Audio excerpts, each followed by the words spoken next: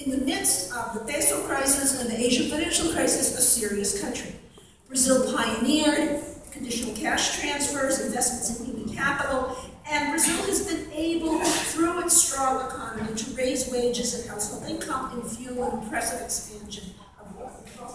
And this is, 5 minutes already, okay. So this is some figures that just show the decline of poverty and inequality while the economy has been growing.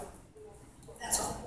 And there's also been social mobilization. Here we can see that there is still significant racial inequality in Brazil, but in Brazil's march toward becoming a more inclusive society, there have been various steps that all of you know have been taken to advance the position of Afro-descendants, including the statue of racial equality. And that's just an image of the celebration floor of Congress. Okay. Social insurance was reformed and extended, and this is important. At a moment when around the rest of the world, social welfare regimes were in retrenchment, Brazil expanded its social welfare regime. Did parametric pension reform, extended health care, so I think this is all very impressive. So what's happened? Because I'm now getting close to my time. Why do I say the paradox of success? What I want to say here is that part of the story, obviously, is the economic downturn. Part of the story has to do with very serious episodes of corruption. But I think there's something more serious underlying the current conjuncture than the economy and the corruption scandals, as important as they are. Why have they blown up to the point where people are calling for military intervention? I think that the president's been weakened by sagging approval ratings. The protests of 2013 showed some weaknesses in terms of what? I would say in terms of government responsiveness. And the paradox of success. So here, this is some figures about issue salience. And what we see here is that in the beginning of the 2000s, 2002, the most salient issue Brazilians identified was unemployment.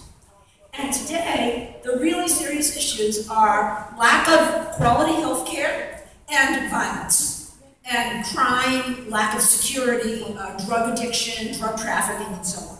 So these are different problems in 2015 that Brazil is facing even in 2002.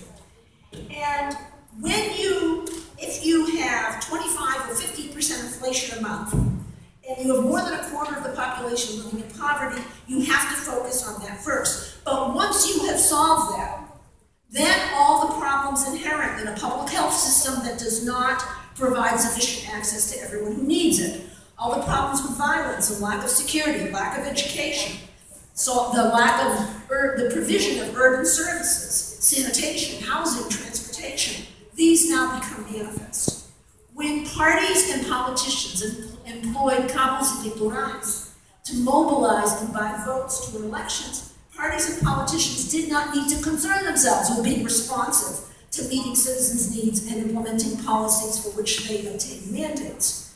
But now, with the diminishing, of course not the elimination, but with the diminishing of vote buying, parties do have to find a way to be responsive to the people who hire them.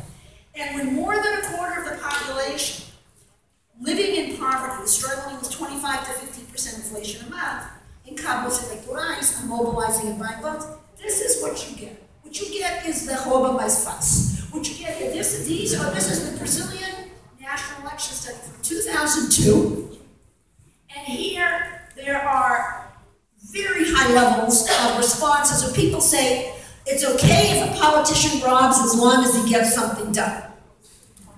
But that